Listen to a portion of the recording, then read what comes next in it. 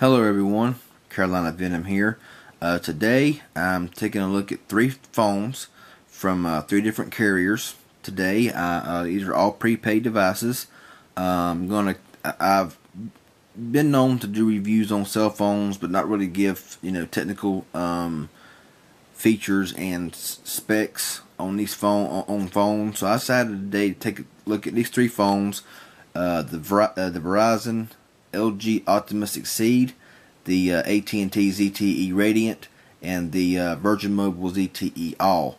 All three are nice phones. Some are, there is some pros and some cons to each of these phones. But we're going to get into right now to the specs. So I got them all put up on my tablet here.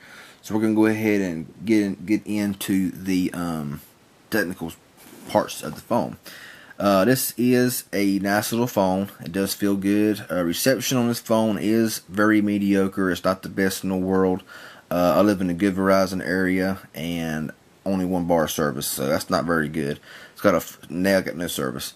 It's got a 4-inch screen with a front-facing camera on the front and a 5-megapixel camera with HD recording and your flash. Like I said, it's got a 4-inch display and cornering Gorilla Glass. Got a 1.2 gigahertz dual-core processor. Got a 5-megapixel rear camera with full 1080 HD video capture and VGA front-facing camera. This phone really does have a good front-facing camera for taking pictures and video. Of course, it's not as good as some of the higher-end phones, but for a cheaper prepaid phone, this has got the best camera out of the three. Really, as far as autofocus goes and recording goes, this one here takes the prize on the camera, because it's really nice. It's only got 3G network, because Verizon does not offer 4G on their prepaid phones yet, which is kind of crazy. But this is only a 3G device. It's got 1 gigabyte of RAM. It's got a 1700 milliamp hour battery with up to 8 hours of talk time and up to 350 hours of standby time. Now, I kind of got to disagree with that, because when I use this phone, for a little bit of time that I used it, I noticed that the battery life wanted to drain quite a bit. I even had to buy a spare battery because the battery just did not last very long in this phone, especially when you're on the 3G network. Using Wi-Fi, it got somewhat better, but I don't think it's that good. It's got 8 gigabytes of internal memory, so I'm guessing about 4 gigabytes of memory available to user, which is pretty good, and it supports up to a 32 gigabyte micro SD card. Of course, certain features will use more power, and battery times will vary. It's running Android 4.0.4 ICS. Don't know if it's going to get any more upgrades than that, but I know it does run 4.0.4. It has Bluetooth version 3.0, and that's about it. Like I said, the camera's 5 megapixel with 1080 recording. You can record with or without sound, so it's pretty nice. It's a nice phone. It's got a pretty good amount of features on it. It's just not the greatest phone out there as far as reception. Call quality is good. Camera's good. It does sometimes lag and freeze up a little bit sometimes. But that's really about the only problem I've had with this phone. Secondly, we're going to the second phone, which will be the ZTE Radiant from AT&T. This is a good phone as well. A little bit thicker, a little bit heavier, very slick. If you ain't careful, you'll drop it. Screen is not as good on this phone as the other two phones. It's kind of, I wouldn't say washed out, but it's just, to me, it's just not very sharp, not very clear. This phone does not have a front-facing camera. That's the only thing that's lacking, is the front-facing camera. Records in HD, has a 5-megapixel camera on the back, flash. But the benefit to this phone that the other ones don't have is this is a 4G device, and that's pretty good 4G speeds as well. We'll go into the specs here. Like I said, got a 4-inch display with 800 by 480 resolution. Runs Android 4.1.2 Jelly Bean. Has a 5 megapixel camera with LED flash and 720p recording. It's got a 1.4 gigahertz dual core Snapdragon S4 processor. It's got a 1735 milliamp hour battery with up to 5 hours talk time and 312 hours of standby time. It does get decent battery life. It's not the greatest in the world. It's better than the LG, but 5 hours may be right, but I doubt it'll last 312 hours on standby. But like I say, you know, using different apps and features may use more power, so of course you can't really go by that anyway. The internals, it's got 1 gigabyte of RAM and 4 gigabyte of internal memory with 2 gigabytes available to user with the support up to a 32 gigabyte micro SD card. It's got Bluetooth 3.0. That's about all it's really telling me about this phone. Like I said, it is a 4G phone, and I live on the outskirts of a 4G network, and I can pull 4G service really good, and I can get with between 5 and 6 megabits per second download, and about 0.80 to 1 megabit upload. In a very good AT&T strong 4G network, I can get about 11 megabits per second download. So that's not too bad. In between 10 and 11 megabits per second download. So that's not too bad. Speeds are really good. On a strong network with Verizon 3G, I might get 2 to 3 megabits. It just depends on which area I'm in. So anyway, good phone, good call quality, good battery life. The screen ain't the best in the world, so if I got to give it any negatives, it'd be the screen and no front-facing camera. Now on to the last phone is the ZTE All from Virgin Mobile. It does have a front-facing camera. On the back, you have your camera and your flash with a 4-inch screen. This one feels good in the hand. It's not too slick, and it really feels good in the hand. To me personally, if it's got a 4-inch screen or above, it's fine. To me, anything smaller than a 4-inch screen is just too small. I've had a few 3.5-inch screens, and to me they're just too small. If I'm gonna get a phone, it's got to be at least 4-inch screen or bigger. But anyway, let's go ahead and get to the specs of the All. It has well, I didn't change it, did I? Nope, I didn't. Let's go over here and look at the All. This will take me just a second to get it over there. Alright. Got a 4-inch display, 800 by 480 resolution with IPS technology. It's running Android 4.1.2 Jelly Bean. I'm not sure if it's going to get any updates to anything newer than that, so I don't know. It's got a 5 megapixel camera with LED flash, 720p video capture, and their front facing resolution is 1 megapixel. It's got a 1.2 gigahertz dual core. I think it's a Snapdragon S2 processor with a 1650 milliamp hour battery, up to 11 hours talk time.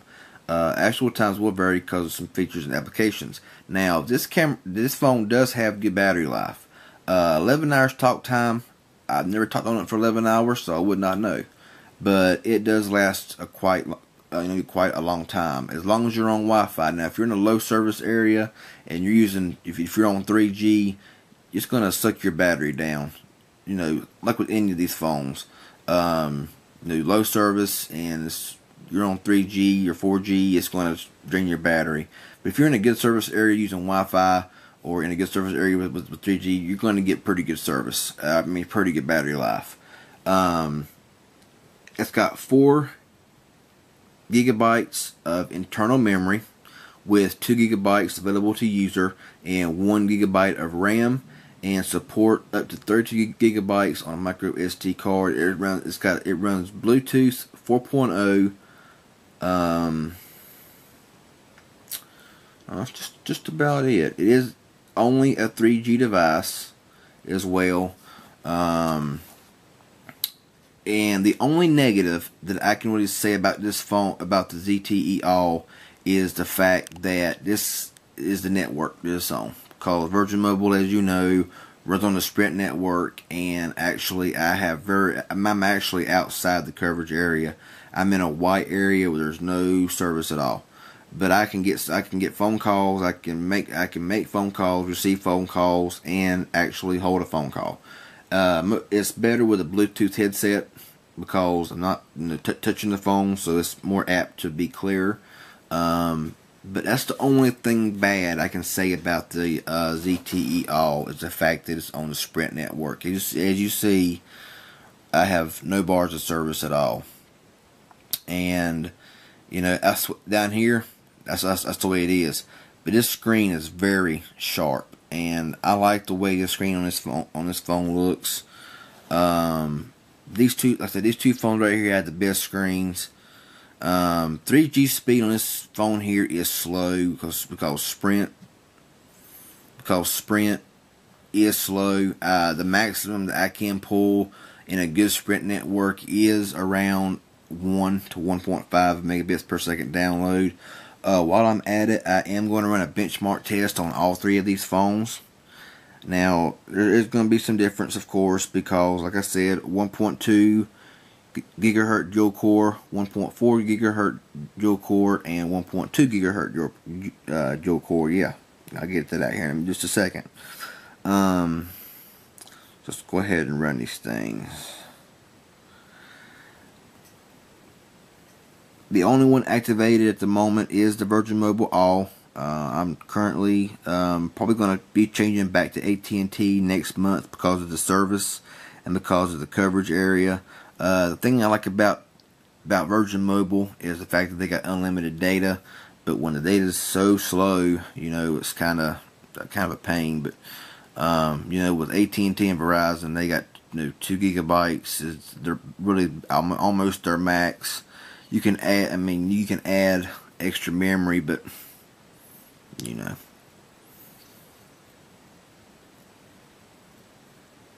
I've never really been too crazy about GSM networks, but like AT&T. But honestly, I believe they got better. I bet they're better than they used to be. Wait till they all get done here. LG's lagging behind.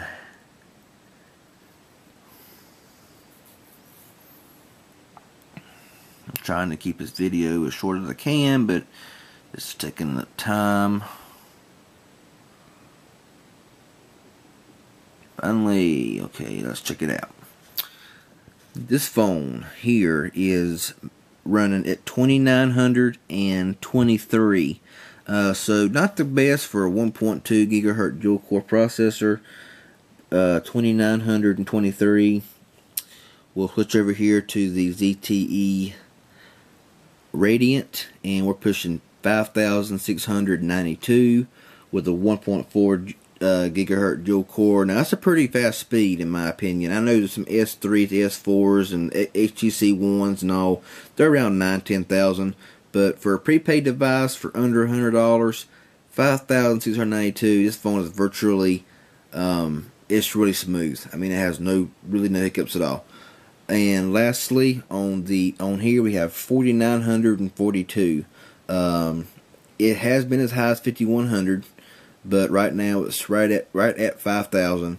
So for 1.2 gigahertz dual core, being the same as the Verizon model, and this one's pushing almost 5000. This phone is really smooth. My favorite phone here would have to be the ZTE All. Cause like I say, there is absolutely no problems with the All. The only con that I can say about this phone right here is the network that it's on.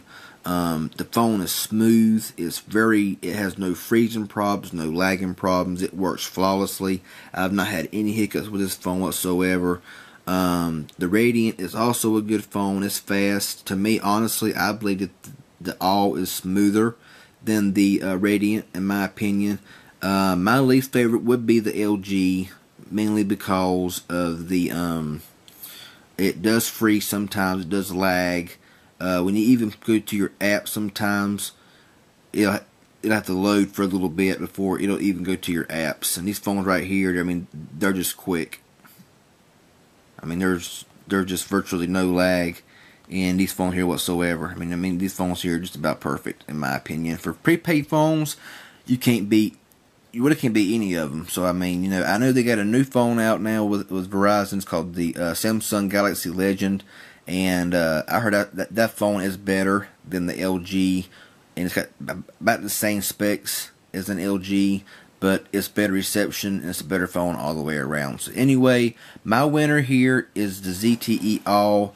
And another good thing about it, it's got a dedicated camera key, which is always a good thing to have on a cell phone. So anyway, I hope this helps a little bit.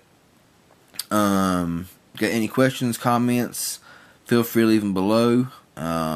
Subscribe to my channel. I sure would appreciate it. I want to wish all y'all a Merry Christmas. And so I'm going to go ahead and get out of here. We'll talk at you later.